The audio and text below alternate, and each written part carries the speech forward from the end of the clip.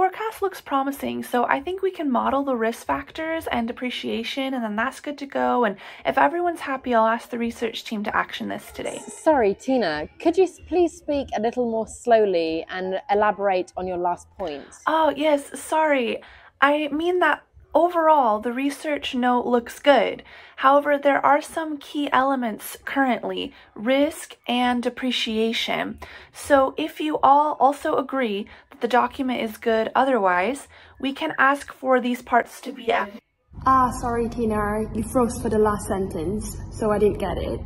Could you repeat the last part for me, please? Oh, sorry. Basically, the risk and depreciation need adding to complete the research note. So here are some phrases that you can use when you don't understand and want clarification.